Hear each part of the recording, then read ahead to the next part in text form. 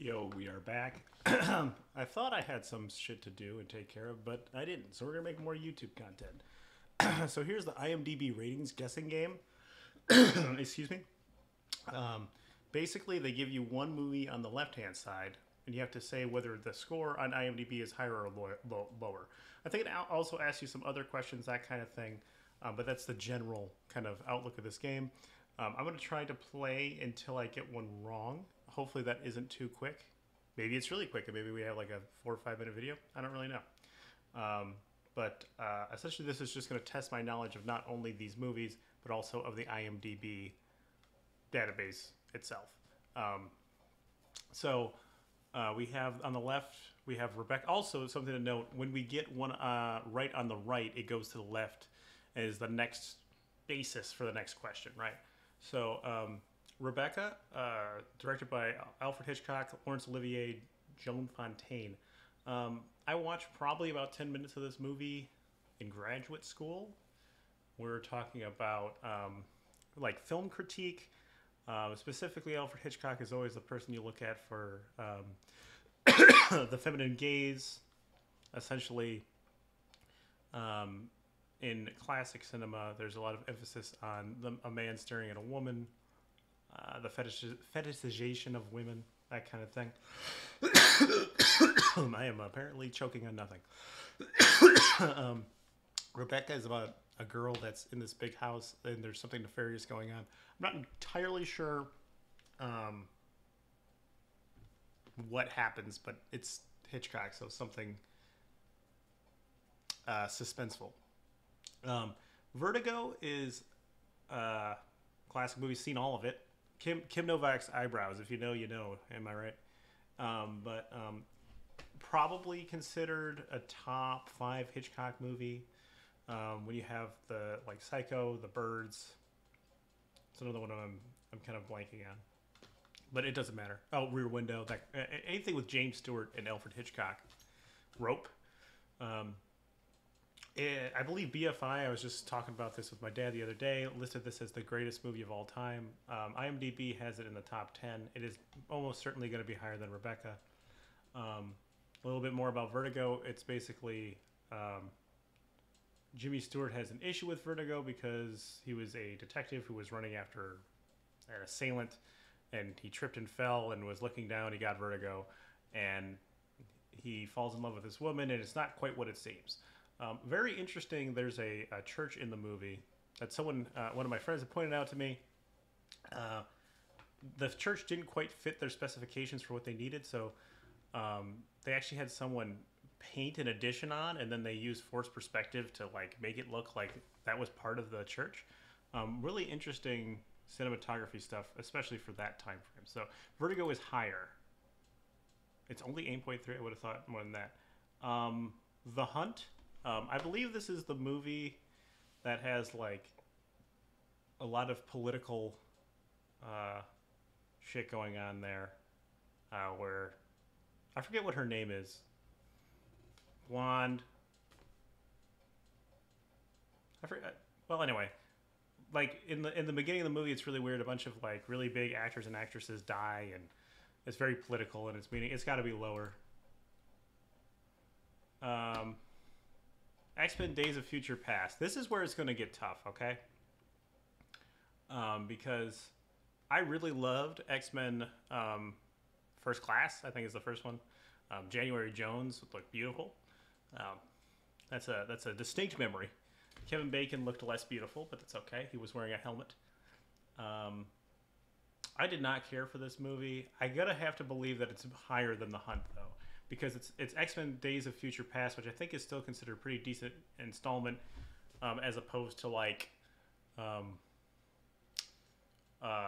the New Mutants, which was terrible, and the one that was after this one. That got an 8? Guess I'll have to rewatch. Does Iron Man 3... Okay, what do I have to say about Iron Man 3 first? First and foremost, it should be said that Robert Downey Jr.'s sunglass game in the Marvel Cinematic Universe is probably the strongest sunglass game of any movie. This has to be considered the worst installment. And I want to say lower. Hotel Rwanda. I've only seen Don Cheadle's Hotel Rwanda once. I don't know anything about Terry George. Obviously, it's about Idi Amin. Wait, is that Rwanda? No. Am I getting my...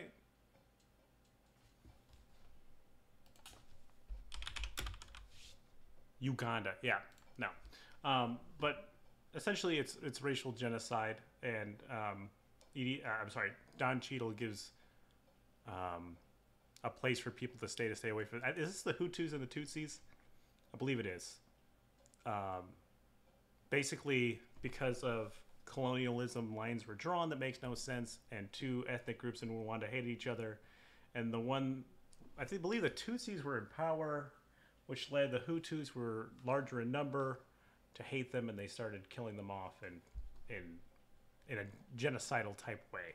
I don't want to say like large numbers or high numbers and stuff because it really doesn't give credence to what actually happened. But I believe this will be better than Iron Man 3. Yeah. Spencer. I've never heard of this movie, so I'm going to go with lower. I was a pretty big Kristen Stewart hater back in the day. I will say one thing. Her movie Underwater, despite the fact that it was not that good, was not as bad as I thought it would, which is a crowning achievement for me.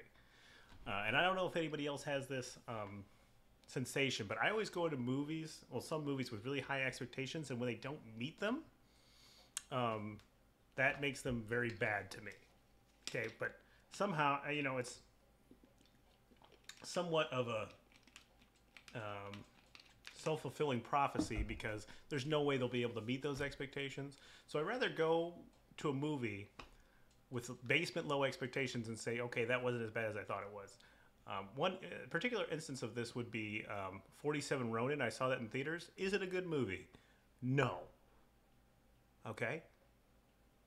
Do I think it's okay to watch? Yes. Because I thought it was going to be just the worst movie ever made because of its...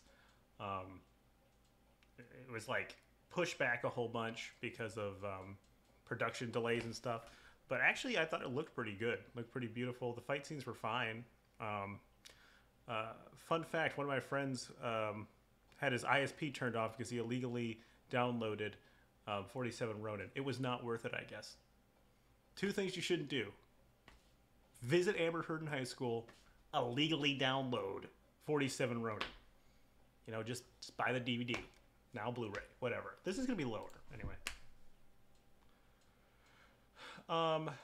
What do I know about Metropolis? I'm pretty sure, if I'm not wrong, Sam Esmail is making a Metropolis series. Let's see if Future Projects has that.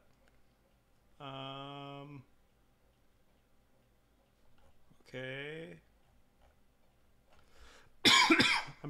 Is that what Gaslit is? No. I'm 90% sure I read something that he was doing a Metropolis.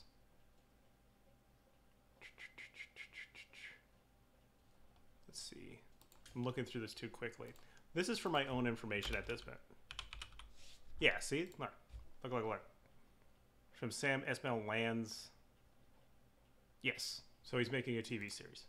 This is going to be higher. I think it's one of the greatest things of all time ever made. Top Gun. Top Gun, of course, Maverick. Did it just come out? I don't know. So it seems like a weird movie for Tony Robbins to be in, especially since I'm not sure if he could actually fit into one of those planes. Because he's like 6'8" or some shit. And Tom Cruise is a very lofty 5'7". I won't say anything bad about him though, because even at the age of nearly 60, he could probably kill me. So that kind of goes into the 3 things you don't do. The Amber Heard thing. You get it. Just don't let Tom Cruise. Don't make fun of him. There was one point that he talked Justin Bieber, or he was talking about fighting Justin Bieber in like a UFC fight. And they're like, yeah, we know Justin Bieber's 30 years younger than you, but also we're pretty sure you'd kill him. Take My Breath Away by Berlin is in this movie. But this is like an all-time great movie, and this is like, okay. Ooh. It's 420 today, and we got a 6.9. We got the whole memes going on. It's the whole ass meme. Okay, so this is the movie that I was talking about that was terrible right after Days of Future Past, right? And it's terrible. So we're gonna go with lower. I have nothing to say about it. Oh, here's the question: is X-Men X-Men Dark Phoenix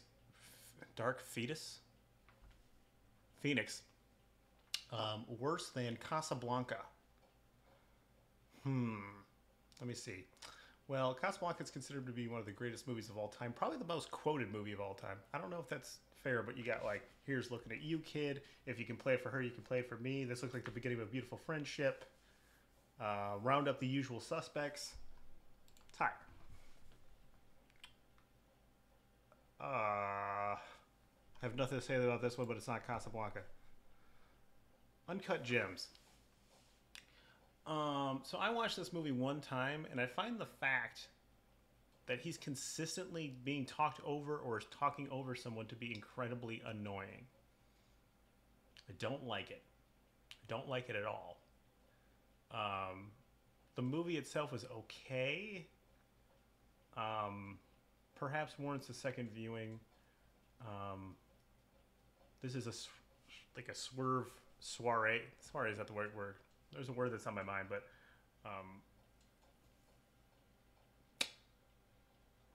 Adam Sandler, for some reason my brain wasn't working, kind of going into serious film again.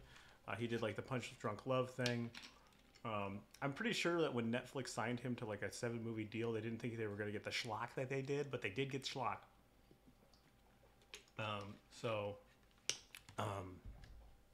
But they got this, so that's cool. I'm going to imagine it's got to be worse than an 8. Yeah.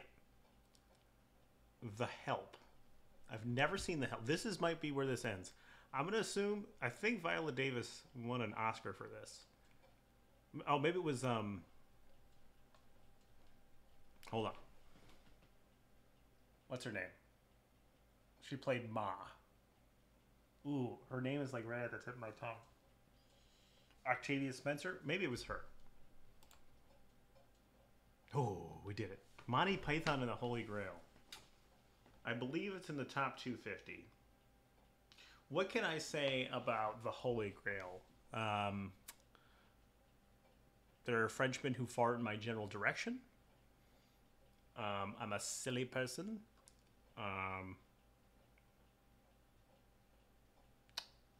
You have to... a duck weighs the same as wood? Did we lose any of these? I know that... I think Graham Chapman... Graham is the one who plays King Arthur. He has passed. I believe there's a Mick Jones. Who's the animator who did... The animator's still alive. John Cleese is still alive. I think one passed recently, though. Was it Mick Jones? Is that what his name is, Mick Jones? No, Terry Jones. Mick Jones is like a lead singer of like Foreigner. And then I think there's also Mick Jones in The Clash. Terry Jones and Terry Gilliam. Terry Gilliam's still kicking. I think Terry Jones may have passed. I gotta believe this is considered better. Yeah. Stand By Me. I remember watching this with my friends at a movie night when we were like 18 or something.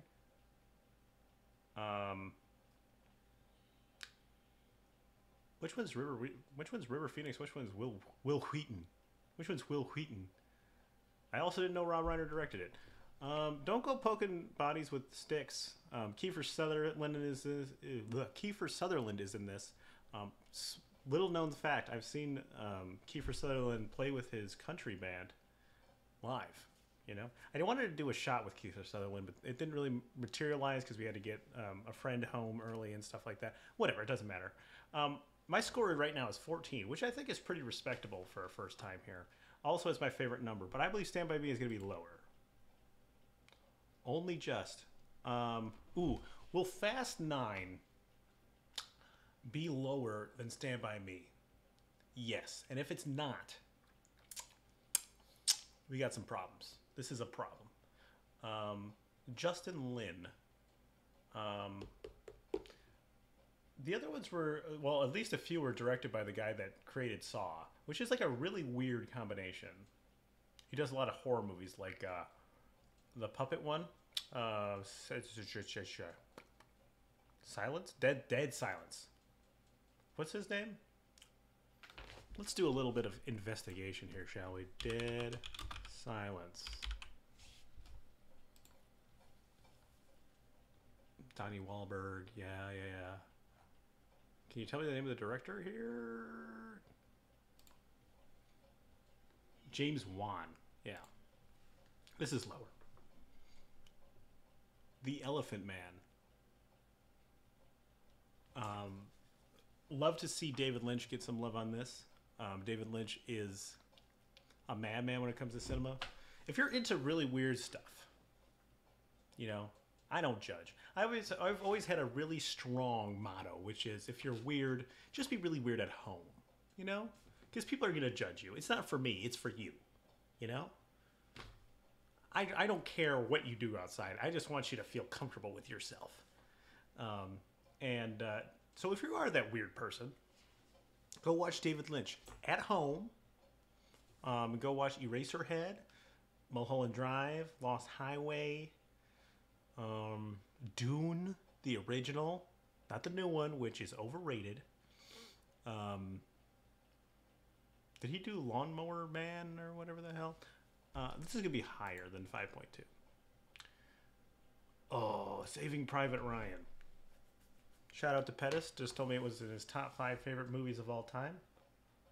I like Saving Private Ryan quite a bit. I think it's going to be lower than The Elephant Man, though. I don't know. It's sort of an epic. That opening scene is just ridiculously good. Tom Hanks is ridiculously good in this movie. I'm going to go with higher. I'm sorry, lower.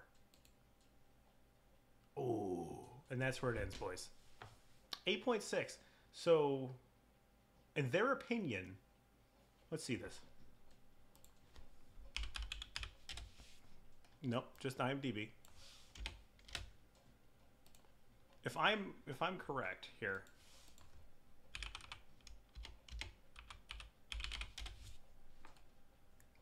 Vertigo was considered to be worse than Saving Private Ryan.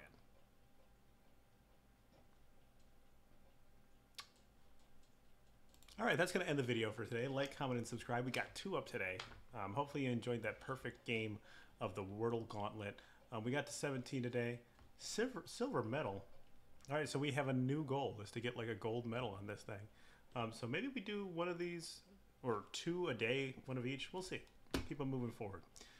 Thanks for watching. Like, comment, and subscribe. Let me know if you like this. In the previous video, I asked if you guys like what kind of content based upon the Wordle Gauntlet you'd like to see more of. This is kind of more in the vein of that frame thing. So if you like the frame stuff, this is more of that. And we'll try to do better next time. Deuces, see you in the next one.